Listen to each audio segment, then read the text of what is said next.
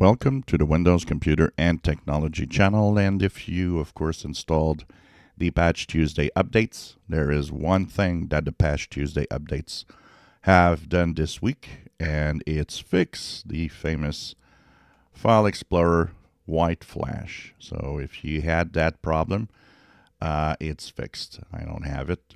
You guys have seen that on the video that I had done last week. I had it, and now it's not there anymore. So this is good news for those that were annoyed by it, as it was annoying, especially if you were in a very dark room and you had a big screen like I'm using here.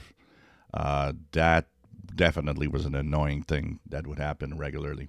It didn't happen to everybody, so I would guess that one of the things also to notice is that there's probably one of those problems that is related to specific hardware that you're using, since some people didn't have it, and of course you didn't see it if you were not using the dark mode, but it probably was somewhat hardware related at the same time, and that is why some would see it and some didn't see it actually.